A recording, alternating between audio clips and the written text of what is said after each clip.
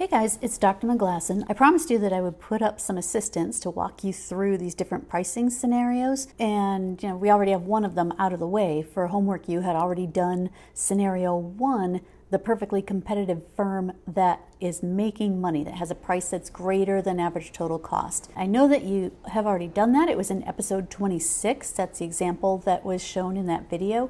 But just really quick, that was the producer whose price was above their average total cost, which meant that they were going to be making a profit. So in the long term, other firms saw them making a profit, started coming into the industry. It drove the industry supply upward, brought price downward, and in the long run, they end up just breaking even. I know that this says that I have 4 more pricing scenarios, and people look at this and they say, oh man, I have all these graphs I have to memorize. It's not memorization, it's understanding that logical process that I gave you, the handout that had the step-by-step logical process guideline, because really all of these started exactly the same way. They all start with the underlying cost curves. The only thing that's different from case to case is where that price line is. So it could move up, it could move down. Is it going to be above the curves? Is it going to be below the curves? But the price line is the only difference in any of these. Other than that, once you tell the producer where their price line is, then they can say, all right, well, given that price line that I can't do anything about, how much will I decide to produce at that amount? Will I be making a profit? And then you keep going with the steps in that handout. So if I'm looking at scenario number 2, scenario number 2 is actually our worst case scenario for the producer. They have a price that is so low that it's below both the average variable cost and the average total cost. So if I put that price line in, it's going to be below those 2 cost curves. And then I can see in the diagram, where's my marginal revenue equal to my marginal cost? That gives me my quantity. Then I can show, well, price times quantity is my total revenue. Average total cost times quantity is my total cost, and I can see what the difference is. And here I can see that this producer is losing quite a substantial amount of money. So you have to start asking yourself, if I'm losing money, should I shut down? Well, what happens if you shut down? If you shut down and choose not to produce anything, so I can choose Q star and lose the amount that I've shown here. Or I can shut down, then what happens? If I shut down, that means I'm producing 0. Well, if I produce 0, how much total revenue am I bringing in? Well, I'm not bringing in any because I'm not selling anything. But what's my total cost? I'm dealing with the short run here. I can see that I have a gap between variable cost and total cost, which means there are some fixed costs. So even if I produce nothing, I have to pay those fixed costs, which means if I choose to produce nothing, I'm going to lose my total fixed costs. Okay, so then the question is, all right, well, would I rather produce Q star and lose the amount that I've shown here? Would I rather lose my fixed cost? And in this case, you're losing so much if you produce that you're actually better off to just shut things down and just lose the fixed costs. Of course, in the long run, you're not going to stay someplace where you're losing money. So in the long run, you're going to try to get out. Well, this looks just the opposite of what we saw with perfect competition where they were making money. In scenario 1, the firm was making money, other firms came in, my industry supply shifted to the right, and so the price went up until that price was exactly equal to the average total cost, and then they were just breaking even. Well, here, just the opposite happens. People start to leave because they don't want to be here losing money. So that means my industry supply shifts to the left. It drives the price up, and the firms that are left behind are going to be able to break even eventually because that price is going to keep going up as people leave. People keep leaving as long as they're losing money.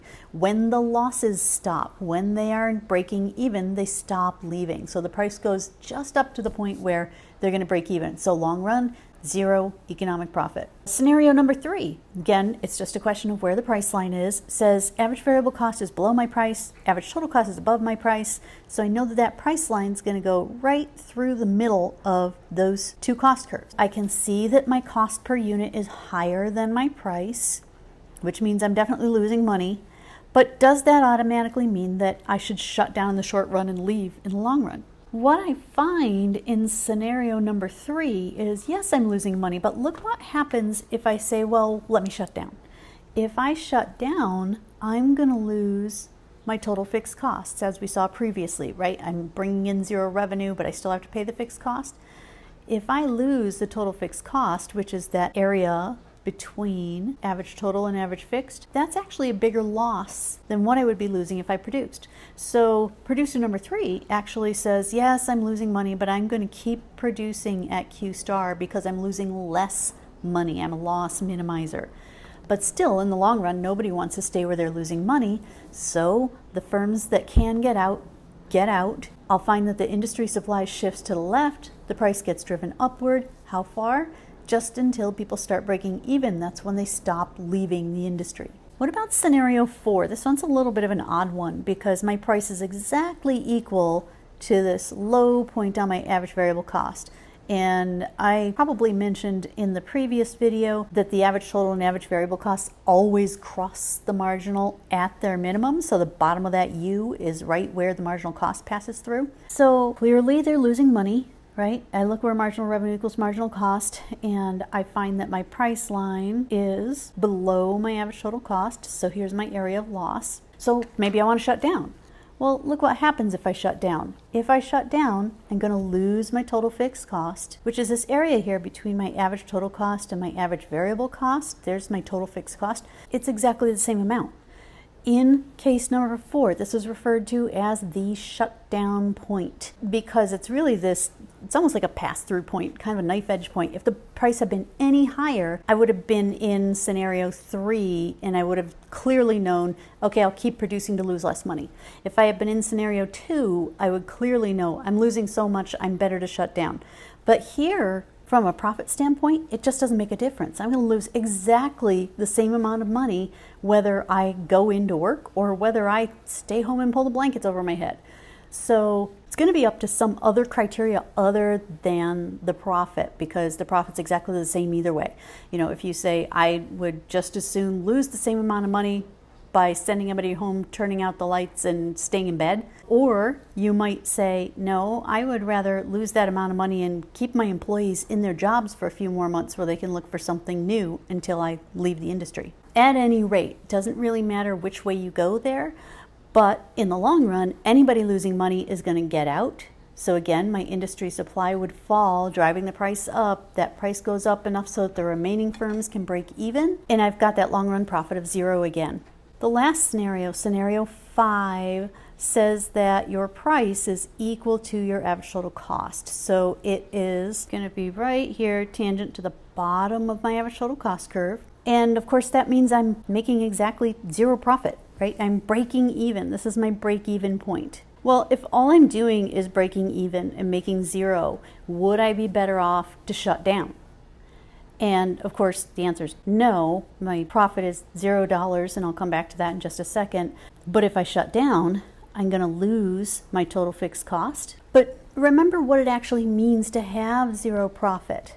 To have 0 economic profit means that you can cover all of your direct costs. You can cover your labor, you can cover your capital, you can cover the electric bill, you can cover raw materials, and also have enough money left over to pay yourself as the business owner enough to cover your opportunity cost. So you can pay yourself exactly as much as your next best alternative.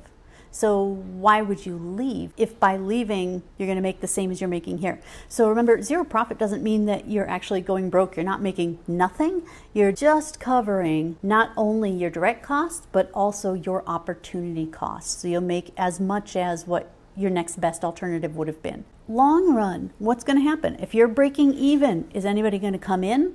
No, because they're looking for positive profits. Is anybody going to leave? No, because they're not losing money and they're doing as well as they could at their next best alternative. So scenario number 5, you're actually already in your long run equilibrium position. So if I look at these, they all end exactly the same way, with this producer just breaking even in the long run. And you know, as I mentioned, if I'm making 0 profit in the long run, why would I ever stay here? Well, because it's 0 economic profit, which means that you actually are making some money for yourself. It's not a lot of money, but you know, it's equal to your next best alternative. Before we go, I wanted to show you one last thing here. I had you label these very precisely, have you label all these graphs, and I said I wanted to see the price and the marginal revenue and the marginal cost and the average total cost and the average variable cost, and I want to see the industry demand, and I want to see the industry supply, and I want to see the firm's demand. Where's the firm's supply curve? I don't see that anywhere here. But if I think back to what a supply curve is, a supply curve is all the combinations of prices and quantities supplied to the market. Well, isn't that what you just did for me? If you go through all 5 of these cases, you've considered all the possible pricing scenarios and at each one said, here's how much I'll produce. So let's go back to those cost curves for a second. If I had my, my scenario 1 price, that high price, you told me, yes, we're going to produce. They're making a profit. Where are you going to produce? You're going to produce right where the price line crosses the marginal cost. Okay, well, what happens when it gets a little bit lower? Well, I'm still making money, so I'm still going to produce where it costs. Well, what about when you're just breaking even? That was scenario 5. You said in scenario 5, yes, I'll keep producing. I don't want to shut down. I'm breaking even. I'm not losing money, so I'm going to keep producing. What about when the price drops below average total cost, but not below average variable? So it's between average variable and average total. That was scenario 3. So at this price level, we said, yes, we're losing money, but it's less money than we would lose if we produced nothing.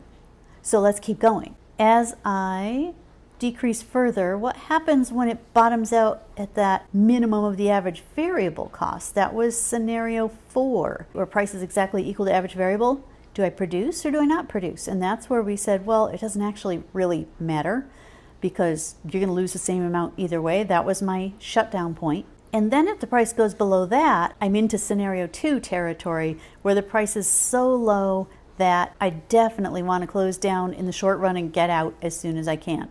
So if I look at this, what I'm going to find is that the firm's supply curve is its marginal cost. It's not the entire marginal cost because I don't want to be producing at a price below that minimum average variable cost. But the firm's supply curve will be its marginal cost curve as long as you are above the minimum average variable cost. And I think in homework practice number 26, there was a question like that where it said, when are you going to keep producing the short run? I'll keep producing as long as I'm above my minimum average variable cost. So that's your 5 scenarios. I would go through these to make sure that you understand them, but then make sure you've got that 1-page summary sheet on hand. Take extra notes on it if you want to. That's going to make your life a lot easier when you go in to take quiz number 5. All right? So finish up your pricing scenarios. Next week, you're going to complete quiz number 5 and get started on section number 6, which is monopoly and regulation.